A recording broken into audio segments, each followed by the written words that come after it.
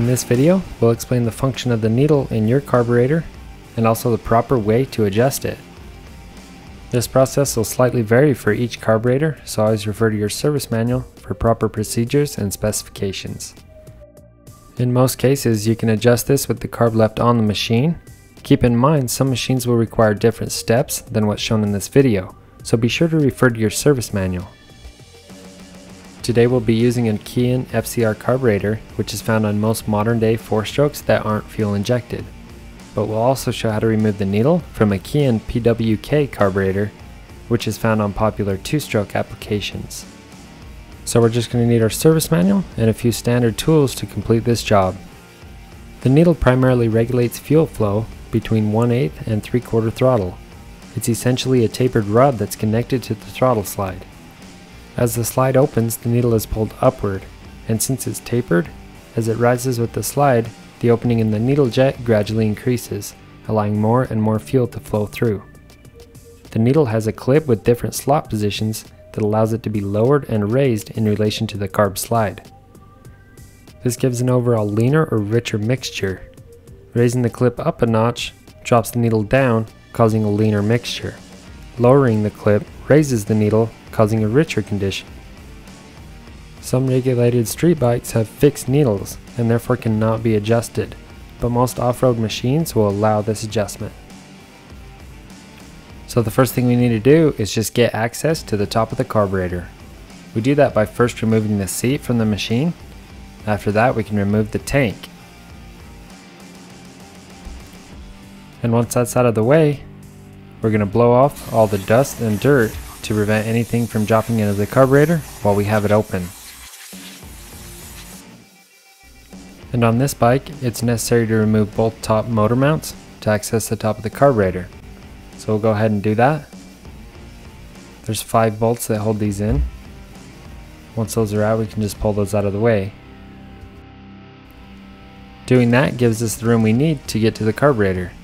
So next we'll take a hex key wrench and remove the 2 bolts holding the valve lever housing cover on. And when both those bolts are out, just go ahead and remove that top cover. And under that, you'll see the top of the slide and your throttle shaft assembly. In the top of the slide is a plug, which we're going to remove with a hex key wrench. Go ahead and break that free, then just back that plug out. And attached to that plug is a small spring and a small brass collar. Make sure not to lose any of these parts. We'll need a small pair of needle nose pliers to reach down and pull the needle from the carburetor. To get the needle out of the PWK carburetor, simply remove the 2 bolts holding the throttle valve housing assembly cover on. Once those are out, that cover will pop off. Go ahead and gently pull the slide assembly up and out of the carburetor. You can now see the needle coming out of the bottom of the slide. And now the spring needs to be compressed in order to create enough slack to slide the cable down and out of the holder and remove it from the slide assembly. Next, we need to remove the holder from the inside of the slide. We're using a socket to do this. And once that holder's been removed, the needle should just come right out of the top of the slide. And now we can just start making adjustments. With the needle out, you can see the small clip used to adjust the needle position. And now's a good time to refer to your service manual to see what the stock setting is for the clip position. Usually it's somewhere in the middle, and as you can see, this one's sitting in the 3rd slot from the top. To remove the clip from the needle, simply position the open end of the clip face down on a hard surface, and using a little downward pressure, the clip will pop right off.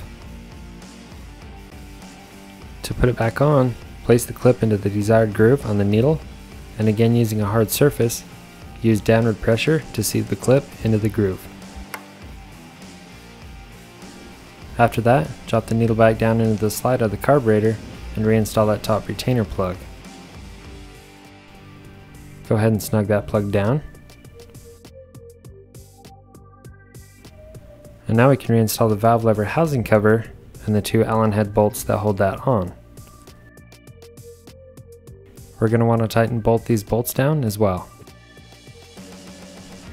After that, we can reinstall the top motor mount, the fuel tank, and finally the seat. Rocky Mountain carries a huge variety of OEM and aftermarket carburetor parts for your motorcycle, ATV, and side-by-side. Be sure to check out our website for a complete list of parts and accessories for your machine. Thanks for watching.